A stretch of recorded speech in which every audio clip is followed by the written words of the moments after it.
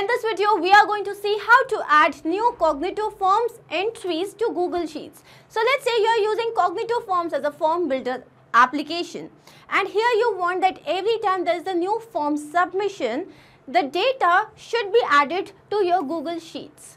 Now how can you do that? For this again, you will have to integrate these two applications, and the same can be done using Pabbly Connect software. Here your trigger application would be Cognito Forms and your action application would be Google Sheets. Now how can you do it yourself and automate this entire process? To understand that, let me take you to my screen.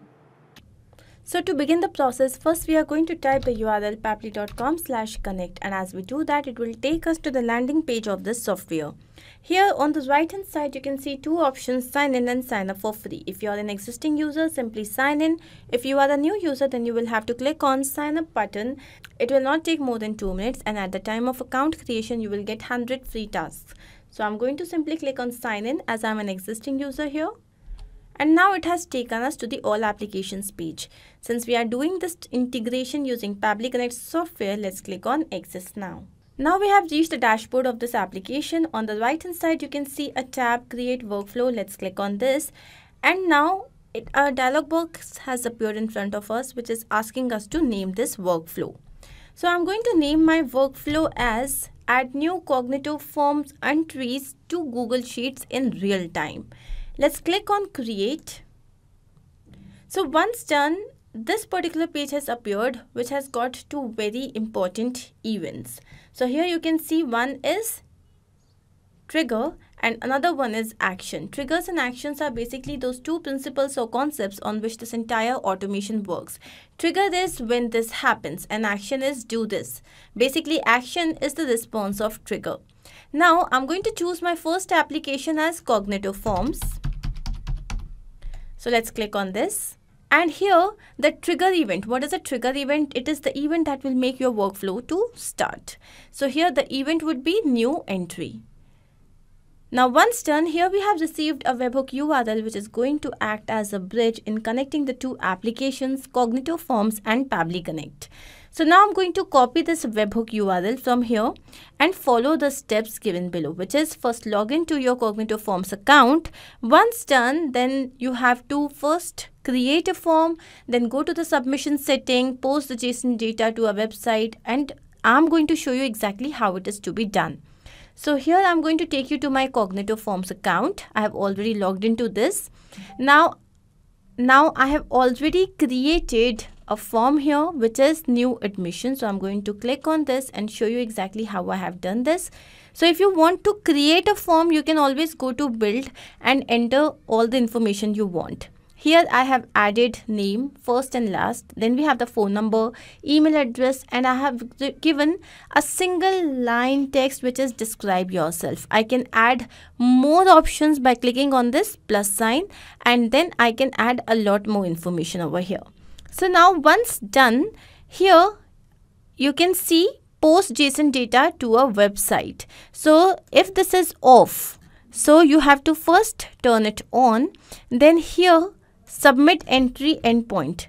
So here you will have to paste the URL that you have just received, and once done, here you have to click on save. So once you have saved it, now going back to Pabbly Connect, it is saying that you have to do a test submission so that the data can be recorded here in the webhook response. For this, going back to our Cognito Forms, here I'm going to first click on publish. So once we have done that, here you can see that it is saying that use this URL to link to your form. So I'm going to copy this URL, open in a new tab and paste this. So once done, here is your form. Now I'm going to fill in this form so that the submission, the response can be recorded in my Pabbly Connect software. So here let's say the name is deal demo. And let's say the last name is test234. Now the phone number here is this. Email address, let's say, is dealdemo@pabblytudes.com.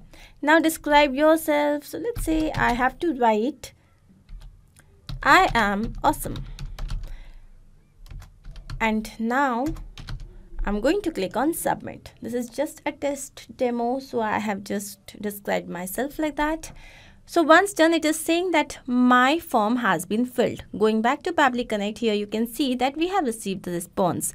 The form name is new admission. Here this is the first name, deal demo, test 234 is the last name. This is the mobile number. Then we have the email address. This is describe yourself. And then we have the date of creation. So once we have received this entire information, we want that, if I take you up, we want that these entries should be a part of my Google Sheet. So I've already created a Google Sheet over here, which is Cognito form details. And I have given these columns and there are these column fields: form name, first name, last name, email, mobile number, describe yourself, and date of submission. So going back to Pabbly Connect, I'm going to choose my next application here as Google Sheets. So this is the application, and now the action event here is add new row. Now let's click on connect. Once done, Pabbly Connect is asking to connect itself with the Google Sheets account. Let's click on add new connection, and now click on connect with Google Sheets. Here it is asking us to select an account. Let's click on the account with which we have created this Google Sheet and give it the access so that it can be authorized. And once done, see, the authorization has been successful, which basically means that Pabbly Connect and Google Sheets are now connected. Now here you have to select the spreadsheet. So the spreadsheet name has already been captured, and so is the name of the sheet. Now we have to map this information. Mapping basically means that you already have received this information in your previous step. You are just going to retrieve it here. How would you do that? So once clicked, you have to go to step 1, and this is the name of your form. Done. Now the first name, we are going to repeat the process. This is the first name. Now the last name, again we are going to go here, and this is the last name. Then we have the email address. So if I take you down, this is the email address. Mobile number. So here we have the mobile number.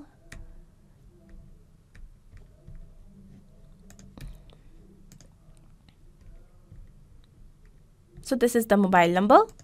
And then describe yourself. So if I take you down, here it is written, I'm awesome. And then date of submission. Now there is a little issue. Why? Because we have received the information. If I'll show you, so the date created is given in a different format. So first we'll have to change this format. For this, I'm first going to save this. And now I'm going to take you up and add another action step over here, which is a date time formatter by Pabbly. This is basically a feature provided by Pabbly. Now the action event here would be format date only. I do not need the time, I only need the date here. Now we are again going to map this data. So let's go here, go to the entry date created. Let's click on this. And the from format is exactly the same. So I have to now mention the to format. Let the to format be date, month and year. A simple format. Click on save and send test request. Once done, here we have received the information in the desired format. I'm going to take you down, and here let's map the date of submission. So here I'm going to go to the second step, and this is my date of submission. Let's click on save and send test request. As soon as we have done that, here we have received the response, which basically means that this information should now be a part of my Google Sheets. Going to our Google Sheet, here you can see that we have received the information. Form name is new admission. First name is deal demo. Last name is this, email, mobile number, describe yourself, and date of submission. This basically means that our integration process is a complete success. But we also need to check if this is possible and successful in real time. For this, I'm going to go back to new admission, and here I'm again going to copy this link and open it in a new tab here.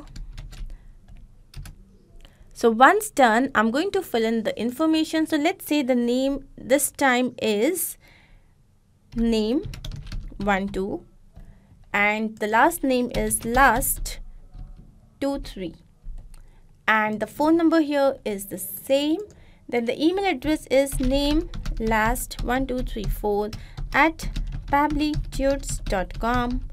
Describe yourself. I am proud of the person I have become. Okay, now I'm going to click on submit. So once submitted, what should happen? This information should now be a part of Google Sheets. Let's go to our Google Sheets, and yes, here you can see that we have received this information. So this basically means that this entire integration process is a complete success. Taking you back to Pabbly Connect, let's understand exactly what have we done. So this is an extremely easy two-step process where we had added one extra feature by Pabbly. So the first trigger application was Cognito Forms and the event was new entry. The action that we had added after that was a feature by Pabbly that was date time formatter.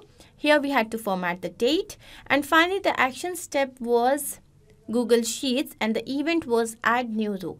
I hope you do not have any doubts in this. If in case you have any doubt, you can always refer to this workflow which is given in the video description, and you can even clone this workflow and start to process immediately.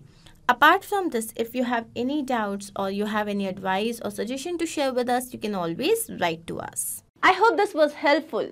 To watch more such videos, you can always subscribe to our channel which is there on YouTube.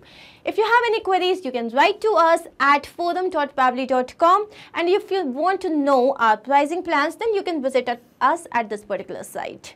Do not forget to like, share and subscribe if you have liked this video.